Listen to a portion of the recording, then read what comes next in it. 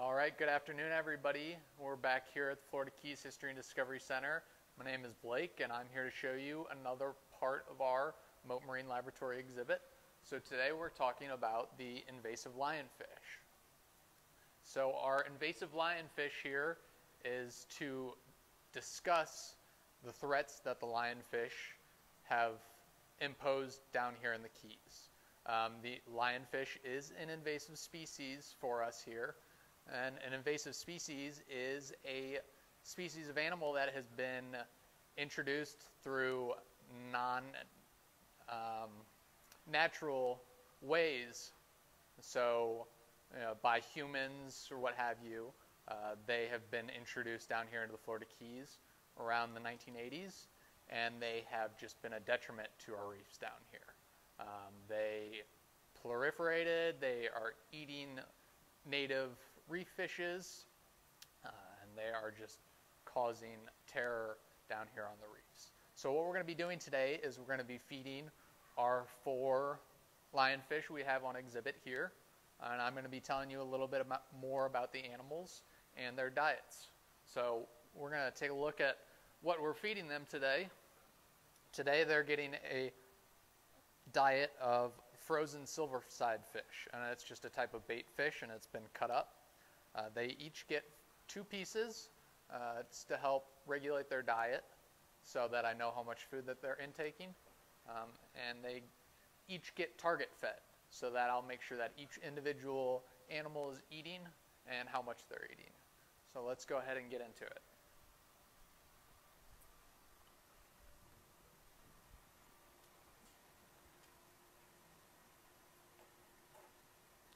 Now the lionfish is a venomous species. The spines along its back, the dorsal spines, are venomous.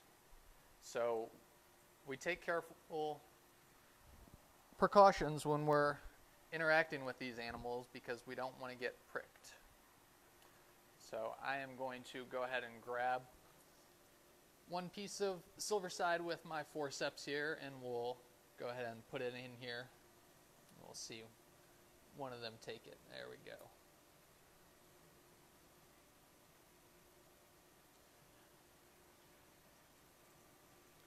Now the lionfish sting is comparable to a bee sting. It affects some people more than others. It's usually not deadly. For most people, it's just going to ruin your day. But still, it's not wise to be careless around them.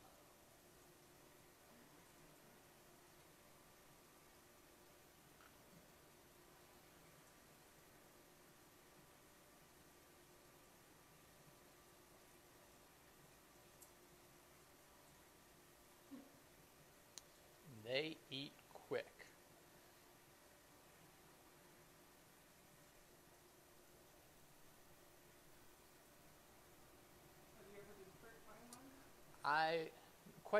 Have I ever been pricked by a lionfish? I have not been pricked by a lionfish, and I don't intend to. I try and take a lot of precaution when I have my arms or hands in the tank.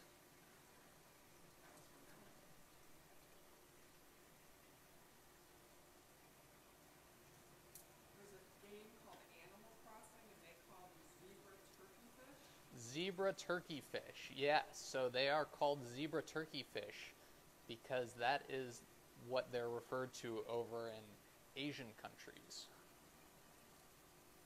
The lionfish and zebra turkeyfish, same animal, different common names. Tony, age 10, wants to know if they are endangered. They are not endangered.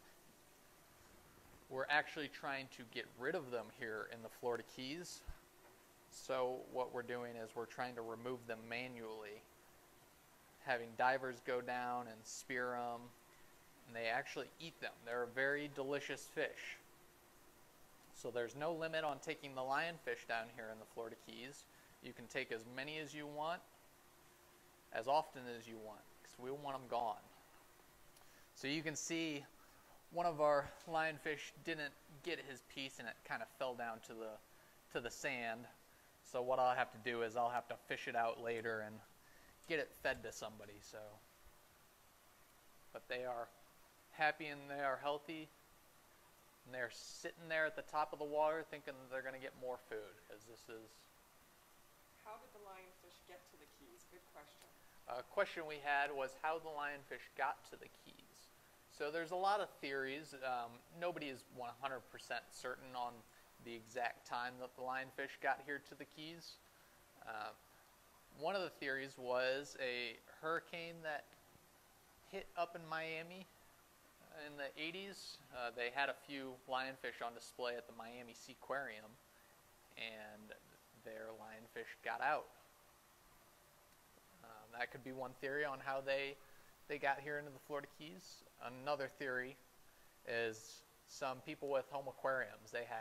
They bought some lionfish, and they got home one day and the lionfish ate all their beautiful, expensive fish. So what do? They go and they take the lionfish and they throw it in the ocean where it's not native, and then the lionfish reproduces and makes more.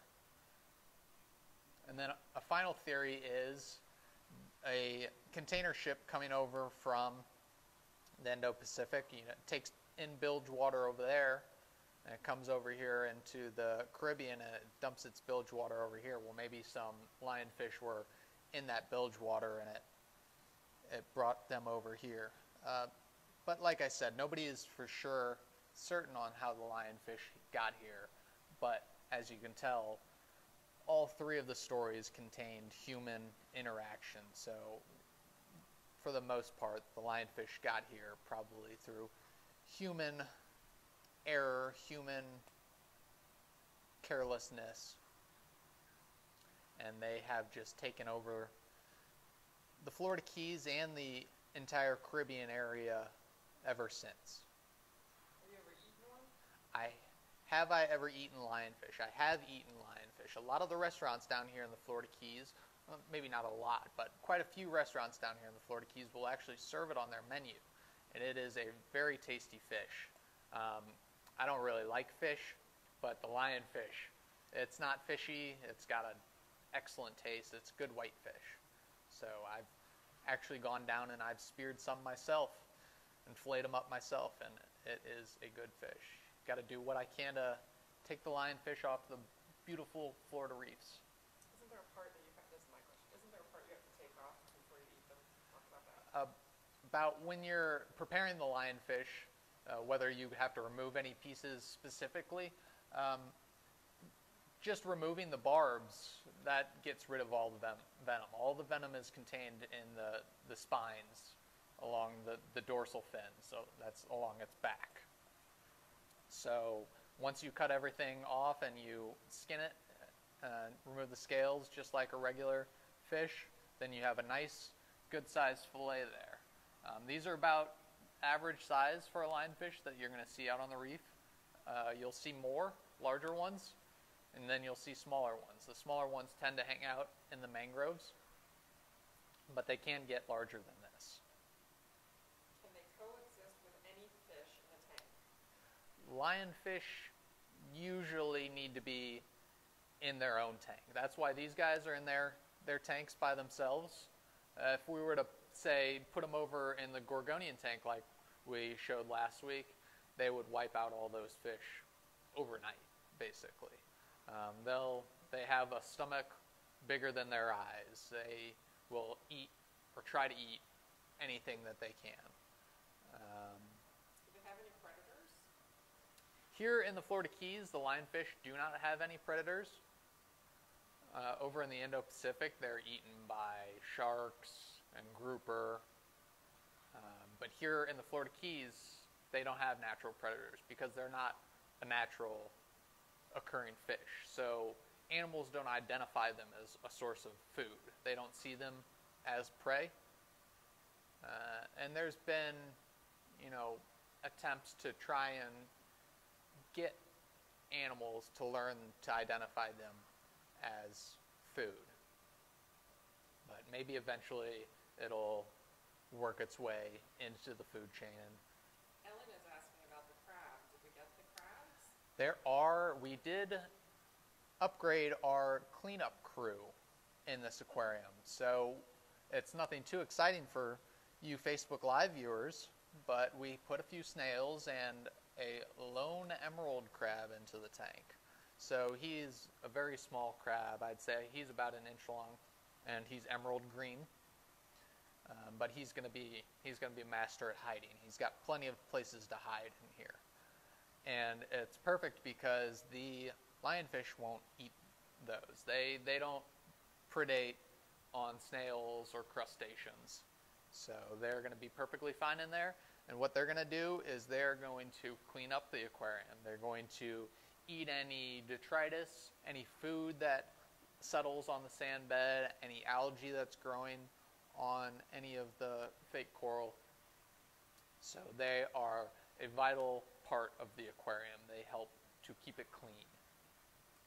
There's a question if the lionfish can sting their own kind. The lionfish can actually sting their own kind. We haven't had it happen in here, but their barbs, if they were to startle another one and they were to bump into it, they could sting their own kind. Unfortunately, I don't know what would happen with it.